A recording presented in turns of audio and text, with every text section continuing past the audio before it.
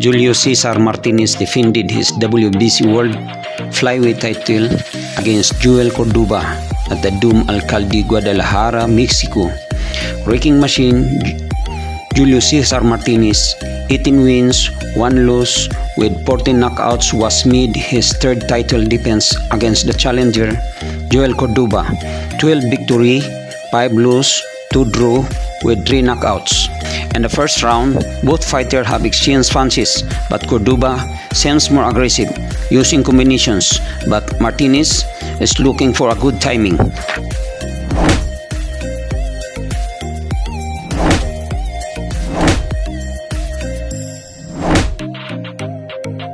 In the second round, Martinez and Cordova are doing well.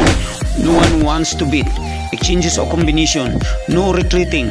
They really battles each other. In the fifth round, it seems Martinez doing well in this round. He threw more punches, which hit Cordova, but Cordova managed to fight back.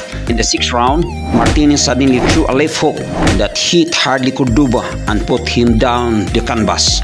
But Cordova, surely in a body shape, he managed to stand up after the referee counted at 8 counts. He continued the fight, but Martinez is determined to finish him with more combination to the face, to the body, until the referee found Cordova is not entitled to fight anymore. For his safety, referee stopped the fight in 6th round. Julio Cesar Martinez retained his WBC belt in 6th round. Referee Stoppage win over Cordova. Martinez now have 19 wins, 1 loss with 15 knockouts, while Cordova drops to 12 wins, 6 lose and 2 draw with 3 knockouts. Martinez says, "I am so happy. My family and my fans here in Mexico who support me this evening. He was as tough as expected, as great fighter. We are all here to win. So all respect to him.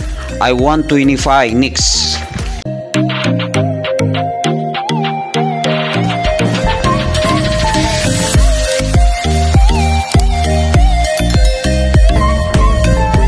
It's me. I do Lee.